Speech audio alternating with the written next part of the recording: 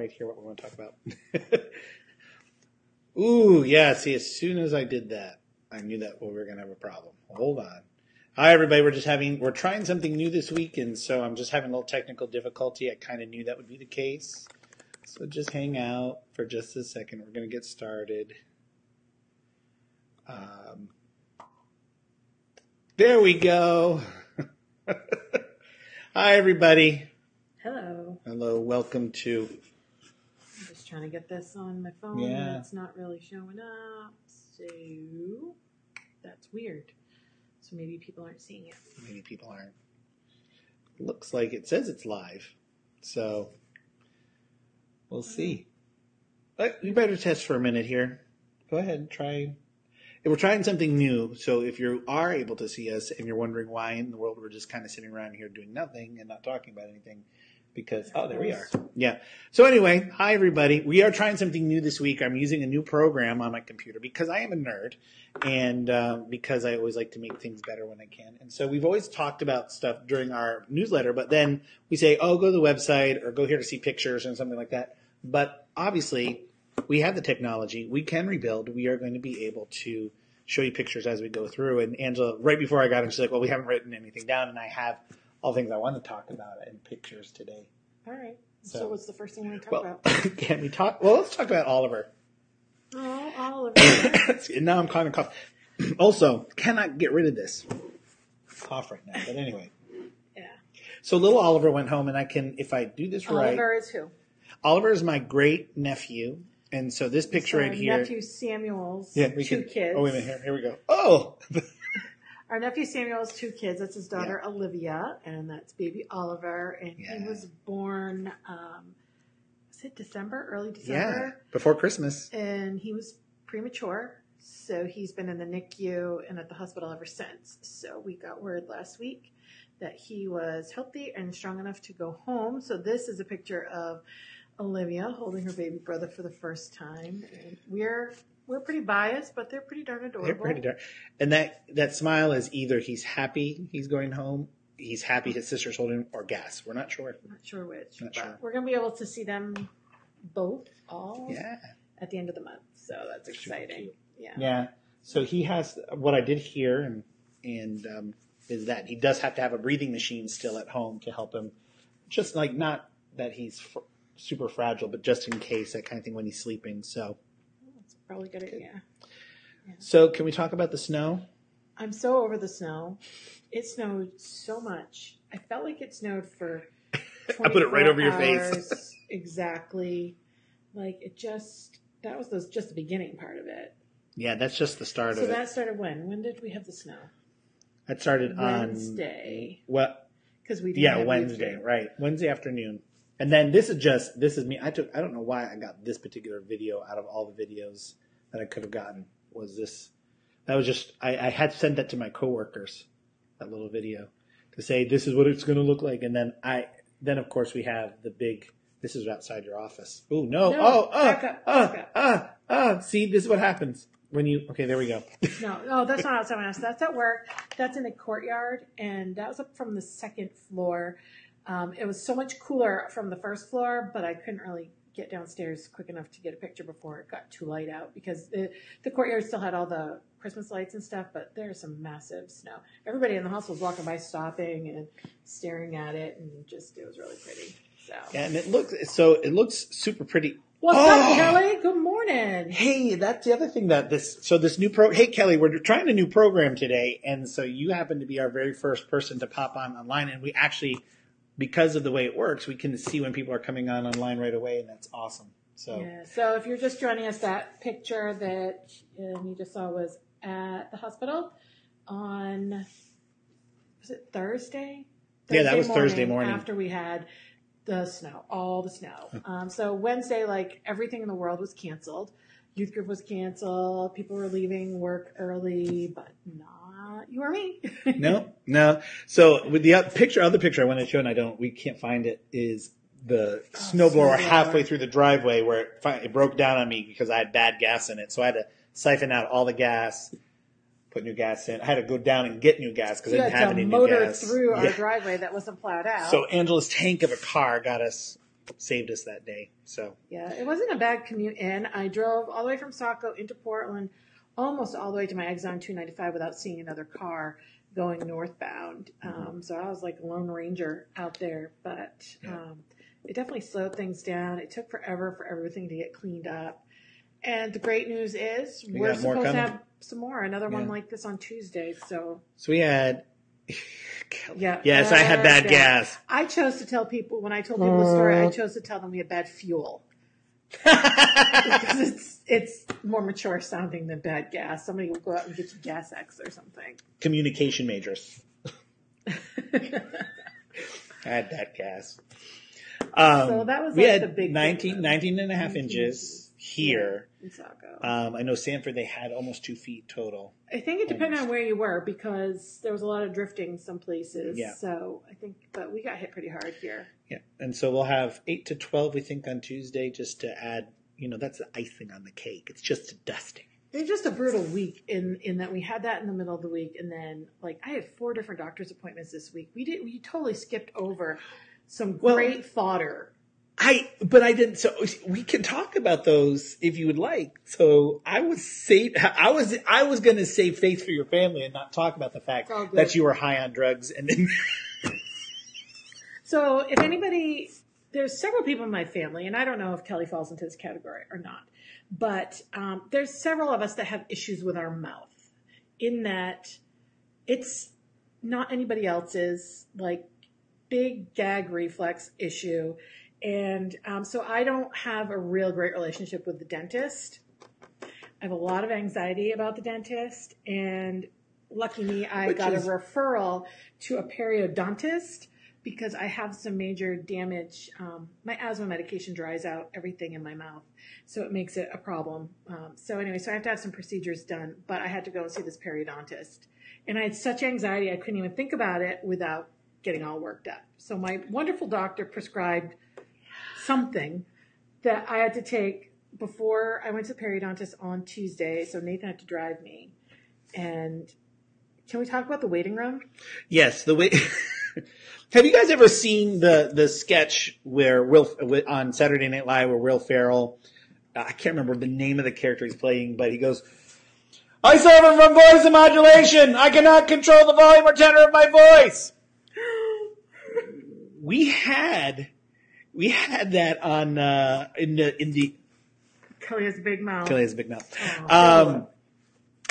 So we had that in the waiting room. This lady was on her telephone, but she could not control the volume or the tenor of her voice. But she also had a southern accent. And she had a southern accent. And she was talking about barbecue sauce. And she was telling everybody that she was there to have a tooth implant, but if they needed to get a hold of her, she had her laptop and her cell phone. Oh, hello, you're at the dentist. They're going to be in your mouth. Why do you bring these things? Why do you tell everybody that, are you that important? Is your barbecue business that important that you need to bring your cell phone to the periodontist's office? And it took all the strength that was in my body to not say something because I was stoned. Well, see, that's the best part. So she has this fear of the dentist. She'd been having a lot of anxiety about it. So I said, hey, this is the exact reason why God gave us gooey drugs, right? And so call your doctor. I guarantee you, they'll be more than happy to give you something to help you chill out. The drugs were awesome. Mm-hmm. I was asleep on the way to the dentist. Yeah. And I was like, this is awesome. I'll go in the waiting room. It'll be nice and quiet. I can just chill out until my appointment. But then this woman's next to me discussing her barbecue business in her I had no filter. No filter. So Angela's sitting in the chair and she's practically, the lady's doing the exam and it's not an awful exam at all, comparatively speaking. Compared to other things. And Angela's just, the whole time, she's just, She got her work done, didn't she? She got her work done. No, nobody said a word. She was just calling out 2 centimeters. Wow. Centimeters here, 2 here. She's just, that's it. Anyway, so. But you do have to, the bad news is that you will have to have some work done. The good news is she's going to give me stronger more drugs. Anyways, that was not very exciting. I get to try. You know what we can do? We'll do we'll get one of those calendar pools and we'll have when she's going to be on there, and then we can all have a lottery to choose who drives her to and from, so they can have the most entertainment value. Interesting. Otherwise, I could videotape for you if you want. Put a GoPro on. Oh my God, it's gonna be great because she was on like a mild version of it for this, and the doctor said we prescribe a very strong version for the procedure. Yeah. Yeah. All right, we need to move on. Look at the I know. So let's talk about this weekend that we've had. Well, we're kind of. We did errands yesterday. Yeah. I wasn't very. Did I go to barbecue? No, she didn't go to the barbecue. Afterward, the lady had an implant. I can't control the toner and the volume of my voice. Oh my word. Anyway. Thank you, Kelly, for bringing that up. Oh no, that was Wendy. Wendy. Sorry. So like Friday night when we got home, I was just totally ready to crash. The drugs were starting to wear off then. Well, no, I had 2 other appointments between now and then. And so we were both just ready to crash out on Friday. So that's pretty much what we did. Yeah. We just sat on the couch and shamelessly watched several episodes of the first season of ER. Of crap. It was fantastic. But yesterday we just kind of putzed around in the morning. Yeah. I made you some keto bagels. You did? Oh, I didn't put the keto bagel. Oh. It's okay. So we are still doing the keto thing. I made Nathan some keto bagels, which is basically like the pizza crust that we've been making, except in bagel form. So for me, it just wasn't like my jam, but it made Nathan's day to come downstairs and find. And I had another one this morning. So sometimes it's just the little things. Let's see if I can find them. Don't take too long because we are going very long. Yeah, but people are loving out here. Oh, they're the keto bagels. There we go. Let's see. Pop them up. Pop it up. They look good, but they are not your standard bagels. So they're a little disappointing in that. So we'll give it another shot. I might try some flavored cream cheese in the dough next time. Halftime at Tamillo's. So we are still doing keto. So we went out and did some errands and got some more keto stuff. I found a snack pack deluxe box of pork rinds, multiple flavors. That makes my day. Really little. Yeah, we and then had we the got bomb. Like stevia, and so see, we've got to have a disclaimer out here. You and I are not Walmart people. It's not our favorite place to go, and we we like to go to Target if we can, but Walmart had all the keto stuff, all the keto needs this week. So, but then after that, we went for an amazing walk on the beach. It was beautiful. Yes.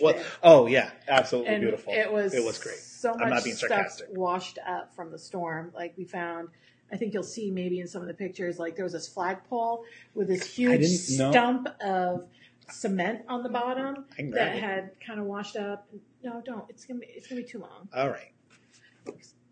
And just all sorts of really cool things. And we found these really cool shells, and they're those kinds that are really deep on the ocean floor, and you don't see them very often because they usually form in a tropical area, and then once the whatever's inside of it dies, right? They just leave the shell. Oh, she's gonna go get one. That's gonna help. So this is one of them. Okay. So I found like 2 of them. The trick is that when you get these, you have to really look inside. I'm going to use this camera thing and make sure there's nothing alive in them. The last time we got these, we picked up a few and there were some hermit crabs in there. So those stay put. And I picked up 2 and I examined them very carefully. To my surprise, when I got home, I put one of these down on the counter and Nathan's in the other room and I see a claw come out from underneath the shell. And so I hollered to Nathan like, we have got a problem here. I accidentally brought home a hermit crab and I felt so bad because you don't bring home live things from the beach. Well, it's a no-no. Yeah, no. I mean, but the funny thing was everybody wanted you to keep it as a pet. Right. And you were a killjoy. No, I'm allergic to it. It's not like, oh, we can tame it. We can teach it how to, sit, lay down, play dead. No, nothing. It came out of the shell and it freaked me out. Like I put it in that jar. Yeah. And it freaked me out. It started standing up. I was very worried that it was going to escape from the jar. So the picture of that's the hermit crab in the jar there, and the other picture is me doing a seal release, basically. Yeah, Nathan brought him back to the beach because I felt so awful. He's like, just throw it in the woods. I'm like, we don't even have, number 1, it's Saco. We don't have woods. Number 2, that's just no, he had to go back to the ocean. And so Nathan took him back. I love you. He had cake by the ocean after that. Stop. Move along. All right. And then last night, what did we do? We hung out with Matt and Liz, who we absolutely love and adore. They are the youth. He is the youth I guess we'll call him the youth pastor, youth coordinator at Yep. Grace Point. We work with him and Liz, and just we click, and it was fun. Yeah, So, they got 2 little ones, and she made dinner, and she went to great lengths to make sure it was keto mostly. And so Mostly. we did get to have a little taste of potatoes. I haven't had potatoes in like So a we month get and just a a half. little bit of potatoes on our plate. And we brought keto cookies, these are basically peanut butter cookies with they're basic with chocolate with sugar-free chocolate chips in them. That's Yeah, mine. I'll have later. So if anybody's interested in doing keto, Yeah. these are they're just 3 ingredients. We add the chocolate chips, but peanut butter. We use monk fruit But for you could- these, you but could you could use use stevia. Stevia, yeah. And 1 egg, Yep. and that's it.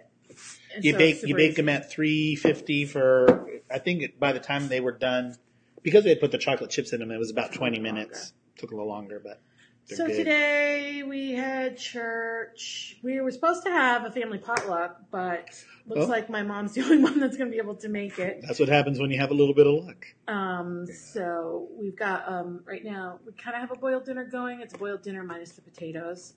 So what we're trying to do is once a month we're going to try to have immediate family over for a potluck, and occasionally we might open it up bigger depending on who is around and all that. But so we're just as a point. Oh, look at that! Our Mom's first guest has here. arrived. So we've got ham and carrots and cabbage and boiling, and hopefully we'll find out what Mom's bringing, and we'll add that to the potluck. So, All right. Just bring yourself right on it. what did Mom bring for the potluck? Let's see the big reveal. Onions. Boiled onions. Boiled onions. Very good. All right. So we probably need to wind this down because this has gone very long, per usual. Per usual. Sorry, guys. But it worked out nicely, so we Next will. time we'll write it down. We do better Yeah, when we we write do it it. down. Well, sometimes we do better when we write it down. But I'll have more video pictures and I'll do a better job planning. But this was our first experiment with it. So, Mom's here. We're going to go. Bye. Bye.